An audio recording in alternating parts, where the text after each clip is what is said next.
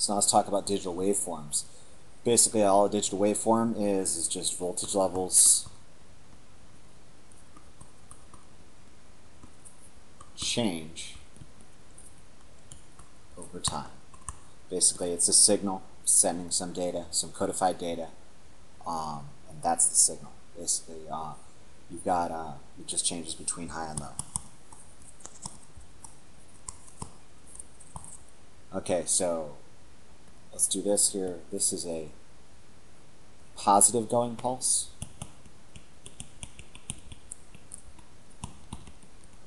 And basically it's going from its normal low up to high.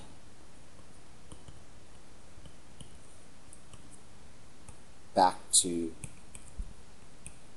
normal low. So obviously, what's this? It's negative going.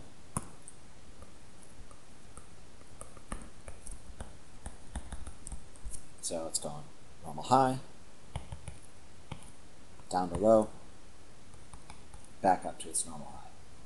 So these are all ideal pulses because this right here, these regions of transition are occurring instantaneously. So time t0, t1, basically there is no, it's just shooting straight up to high instantly and then going back to, from over here, t0 going along instantly up to high, time keeps on progressing, instantly back to low. Okay? So those are ideal pulses. Now let's talk about non-ideal pulses. Okay, your book has something like this, I think is how they're drawn up. It goes up like this, over, and this way. And that's how the book draws it. And it's not really like that. It looks like this.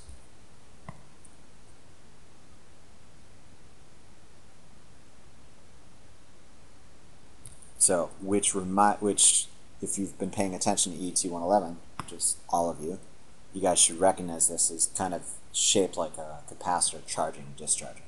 But because we're just going to deal with some simple stuff here, we are actually going to use this right here as an approximation of this thing right here.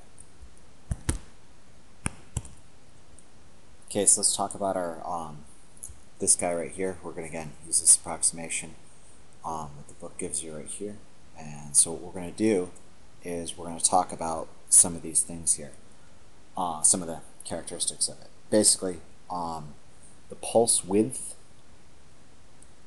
is this guy right here,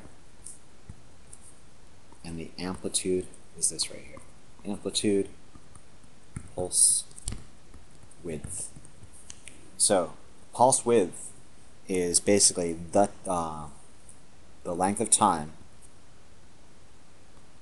t1, t2 it takes, basically it's the width of the pulse, the length of time, it's from 50%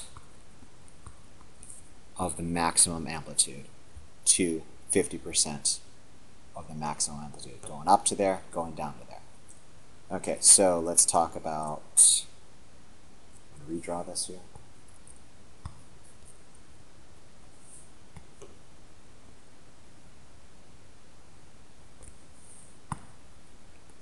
And again, that's our max amplitude. That's 90%. That's 10%.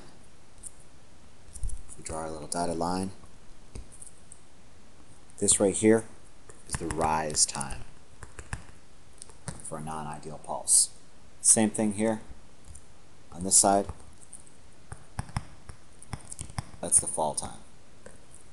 The more non-ideal it is, the more bum of a signal it is, the longer it'll take for a rise time and fall time. So again, there's two types of, actually let's go to a different page here.